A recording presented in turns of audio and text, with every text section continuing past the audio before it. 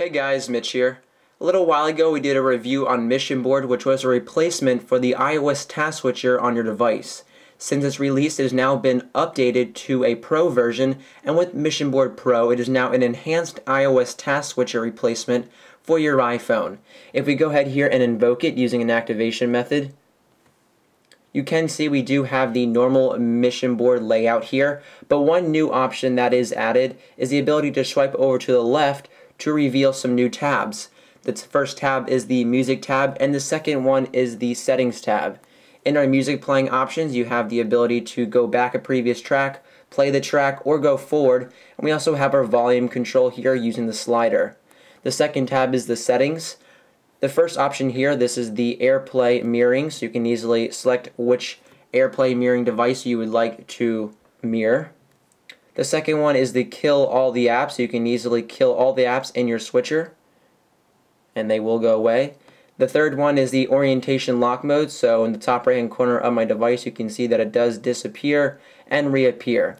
Underneath those settings we do have our Wi-Fi toggle, so you can toggle on or off Wi-Fi. You can see the top, the 3G goes on, and then the Wi-Fi should appear.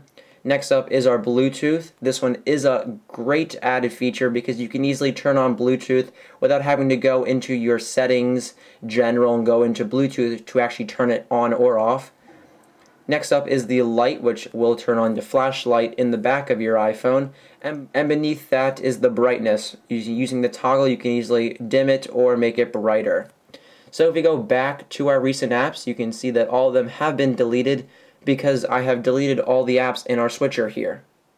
When invoking MissionBoard, the original allowed you to easily scroll through the apps by just going through up and down, but some of them could be cut off like this.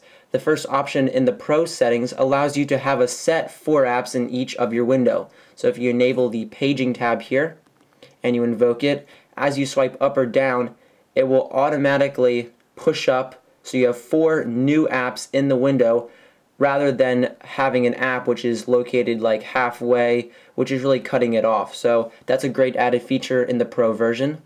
The second one is the badges. This allows you to display the badges on the apps in MissionBoard's switcher. So if I go head down, you can see our Cydia. We do have 5 recent apps here, and you can easily see that in the top right hand corner of the screen. The next option is the replace the switcher. So if my activation method was a triple press of the home button, you could easily toggle that on, so when you did double press the home button, it would default right to MissionBoard as being your switcher.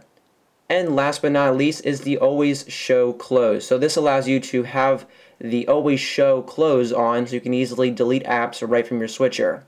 So as you can see in the top left hand corner of each preview, you do have it, so you can easily click on it and it would delete it. Now if you did want to delete an app without having that on, all you would have to do is select it, it would highlight, and then the red badge would appear and you can easily click on it to delete that right from your switcher.